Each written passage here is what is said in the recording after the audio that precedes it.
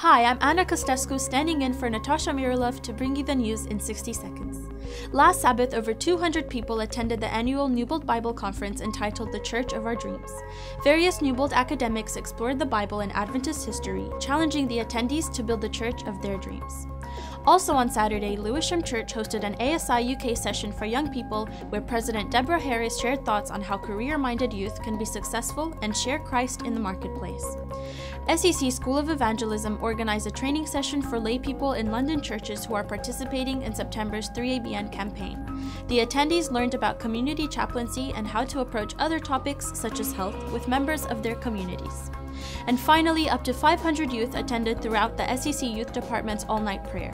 The purpose of the event was to dedicate the youth work of the SEC and to ignite prayer among the youth across our conference. Thanks for watching. You can find us here next week. Please send your news to the email address on your screen or use the hashtag on your social media.